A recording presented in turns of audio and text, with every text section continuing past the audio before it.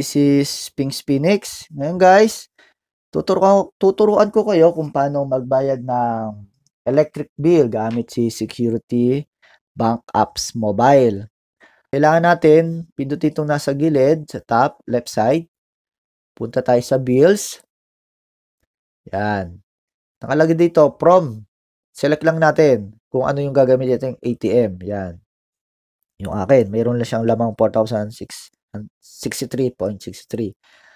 Ngayon, yung ating babayaran is Meralco, guys. Hanapin natin yung Meralco. Oops, yun. Kung ano yung ating babayaran. Yan, Meralco. Meralco, ito. Click lang natin to. Ayan, click lang natin. Then, yung account. Saan natin yung makikita yung account?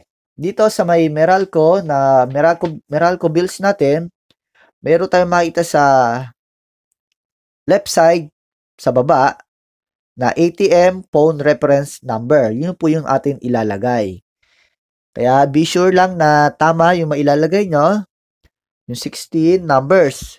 Lagay natin 0, 1, 2, 7, 8, 8, 7, 4, 6, 1, 4, 6, 1, 9, 0, 3, 2, 4, 0. Ayan guys, nakikita nyo guys.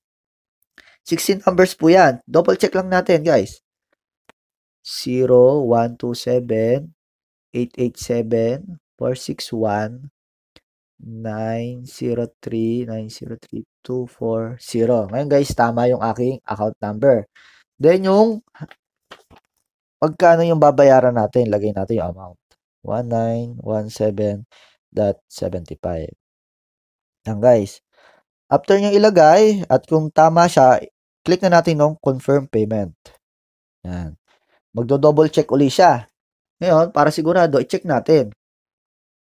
0, 1, 2, 7, 8, 8, 7, 4, 6, 1, 9, 0, 3, 2, 4, 0. Ngayon, tama, bago ko siya i-confirm.